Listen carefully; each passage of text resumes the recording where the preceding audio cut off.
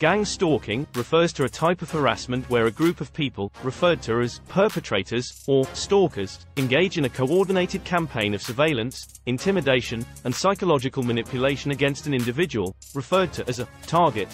This harassment can take many different forms, such as following the target around, making repeated phone calls, sending harassing messages, vandalizing their property, spreading rumors and lies about them, and even physically assaulting them and more. One aspect of gang stalking is the use of smear campaigns against the target. Smear campaigns involve spreading false or exaggerated information about the target in order to damage their reputation and discredit them, with the ultimate goal of isolation and whatever other desperate tricks they can manipulate people to participate in. These campaigns can be carried out in a number of ways, such as through social media, anonymous online forums, in-person conversations, and especially via cell phone messaging trees. A lot of this activity begins with and proliferates through loosely organized, micro, or cell groups. Much like those formed in regions of the world where political unrest and social anarchy are prevalent and persistent. Targeted individuals, depending on the communities in which they live, often find there are hotspots of areas within their city, state, etc., where these smear campaigns are more prevalent and aggressive than others. For this content producer, we find that the entities on the east side of town are typically much more committed to creating and generating negative, maligning, and marginalizing slander at a faster pace than most. What does that say about them? There are many factors that may contribute to this.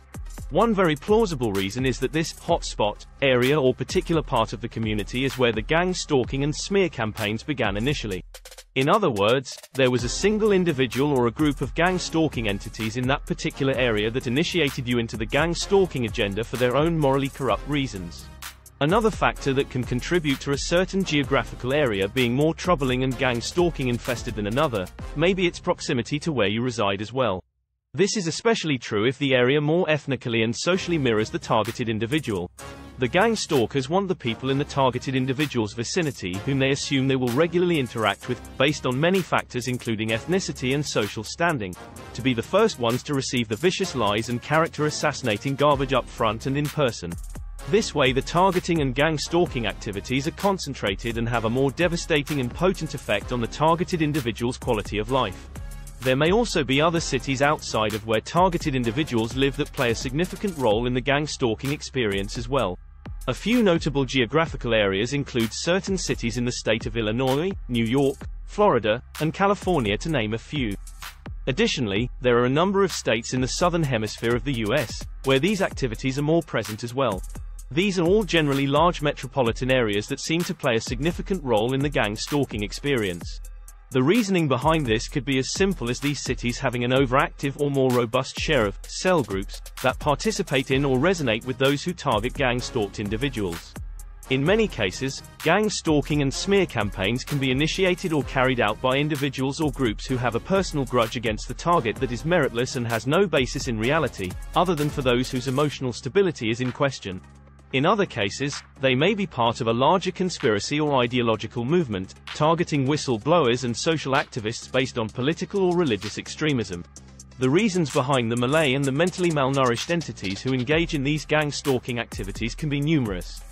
Regardless of the reasons, they are the equivalent of a deadly virus that must be eradicated before it eats you alive. 99.9% of the time the malicious allegations have no plausible bearing on the targeted individual's moral character whatsoever. It's just a bunch of garbage thrown to the drama junkies craving their daily fix of instability and chaos. It's just someone's socially crippled idea of a bad joke, and that's it. The point of this, as well as the other digital offerings produced, is to provide as much clarity, understanding, validation of the experience, and awareness of this sick, vicious, and dehumanizing social engineering experiment, with the purpose of creating a positive change for humanity as a whole. If anyone watching this video believes that the activity of gang stalking and targeting individuals is harmless and won't affect you or people you care about at some point during your participation, please think again. Gang stalking and targeting of individuals is not a new phenomenon. These smear and fear campaigns are only possible because people allow them to proliferate. It's the equivalent of your innocent child being bullied at school. You know about it, but do nothing. These low-vibrational, mindless, and self-serving activities have been around in one form or another since before the first coming of Christ. The difference now is simply the speed at which the character-assassinating lies and deception can be disseminated. Those of you who willingly choose to participate, covet, and embrace these malignant, marginalized criminals are at a greater risk of having the same devastatingly covert activities infecting your lives than those who are currently being targeted.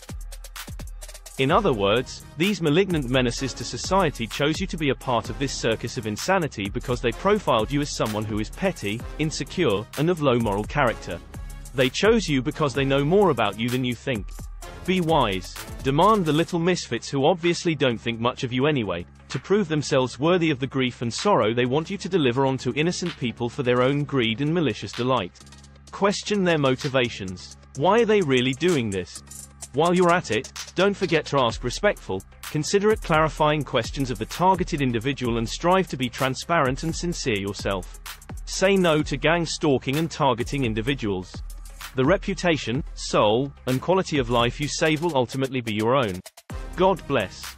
Don't forget to share, like, and subscribe to support our channel.